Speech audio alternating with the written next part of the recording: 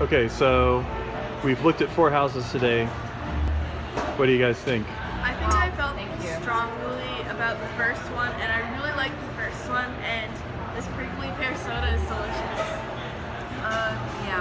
So far, the only one that I wanted to live in was the first one. Yeah. The last one, I would have lived in, but I wouldn't have liked it. But then again, I only managed because I only have 3 more years until I'm 18. 2, sort of, because I turned 16 soon. So are you promising that you will be gone when you're 18? Well, I'm promising that if we lived in the last house, I would be gone by I was 18.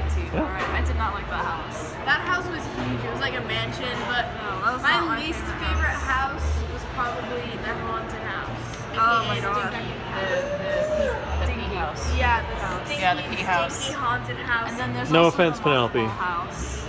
Mothball house that was super religious. I did not like that one either. It had a nice The backyard. homeschooler house. It had a nice backyard and the outside, but that's not enough.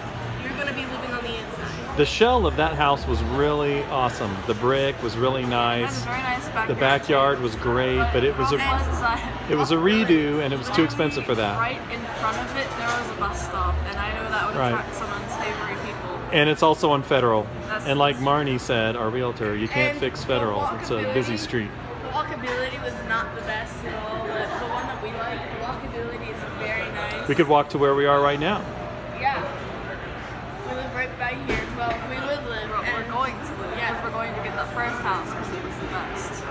I thought you guys were supposed to argue a bit, but okay. House One hunters. One that we could definitely eliminate was the haunted one. The mothball one, the inside, if it hadn't Well, Rachel smelled liked so the bad. last house. She wanted to live there. Yeah, I really like that last house because it had a kitchenette. I've always dreamed of having like my own apartment room in a big house. That made me happy. It's like a mansion. I would love to live in a mansion personally. Just want to show this to you. Okay, decision. Our decision is the first house because like first house, it's not too big, not too small, and it has a mountain view, great walkability. Mountain Dew, you say? Free Mountain Dew? Graham will like that. Grandma likes mountain.